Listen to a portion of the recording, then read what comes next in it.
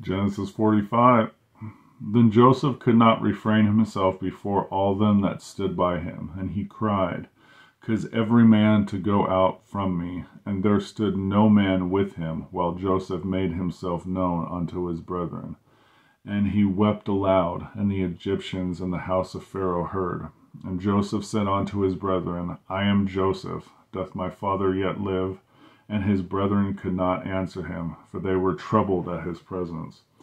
And Joseph said unto his brethren, Come near to me, I pray you. And they came near, and he said, I am Joseph your brother, whom ye sold into Egypt. Now therefore be not grieved, nor angry with yourselves that ye sold me hither. For God did send me before you to preserve life. For these 2 years hath the famine been in the land, and yet there are 5 years in which there shall neither be earing nor harvest. And God sent me before you to preserve you a posterity in the earth, and to save your lives by a great deliverance. So now it was not you that sent me hither, but God. And he hath made me a father to Pharaoh, and a lord of all of his house, and a ruler throughout all the land of Egypt. Haste ye, and go up to my father, and say unto him, Thus saith thy son Joseph, God hath made me lord of all of Egypt. Come down unto me, tarry not. And thou shalt dwell in the land of Goshen, and thou shalt be near unto me, thou and thy children, and thy children's children, and thy flocks, and thy herds, and all that thou hast.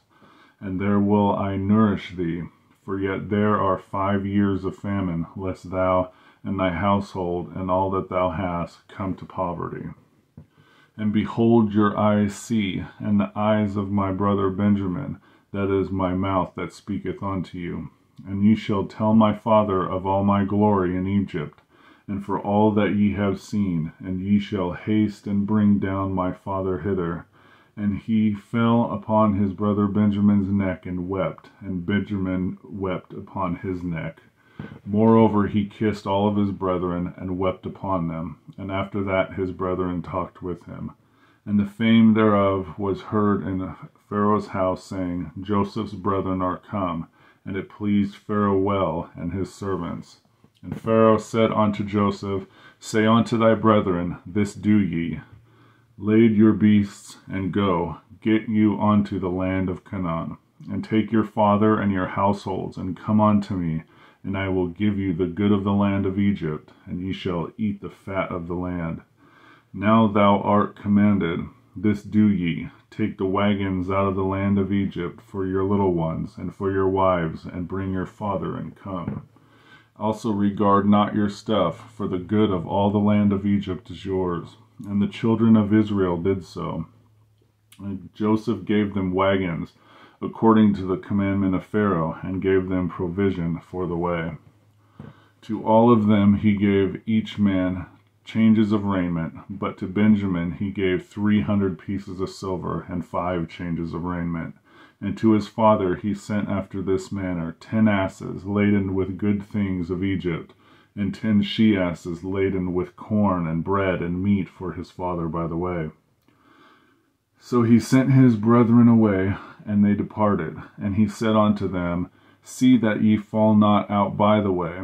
And they went up out to Egypt, and came into the land of Canaan unto Jacob their father, and told him, saying, Joseph is yet alive, he is governor over all the land of Egypt. And Jacob's heart fainted, for he believed them not. And they told him all the words of Joseph, which he had said unto them. And he went and saw the wagons which Joseph had sent to carry him. And the spirit of Jacob their father revived. And Israel said, It is enough. Joseph my son is yet alive, and I will go and see him before I die. Genesis 45.